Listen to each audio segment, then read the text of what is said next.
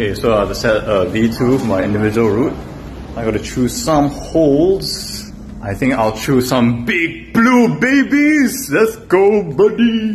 I was super stoked to set with these beautiful blue holds, but I really ran into a problem because the wall angle is actually really steep and I had to try to find the most positive, biggest wrapping holes I could find because there were no like nice deep jugs. So I had to make do with what I had, and I tried to kind of categorize them as Euro holes at the bottom and flat holes on top to give this kind of like undersea swimming kind of like vibe.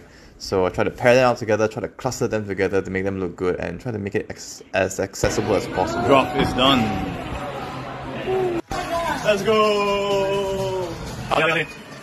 Now, I wasn't very familiar with the gym, but I saw a lot of youth and teenagers and especially like kind of younger kids coming into the gym. So I had to make sure that it was accessible and would be doable for shorter climbers. So that was Nina just now, a 5-foot climber, forerunning for us, and she managed to top it. So that's really nice.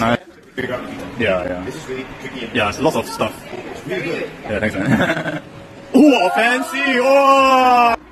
Kind of like these kind of routes because everybody can find their own way and find their own path and explore the deep swimming of the sea. Alright, not bad.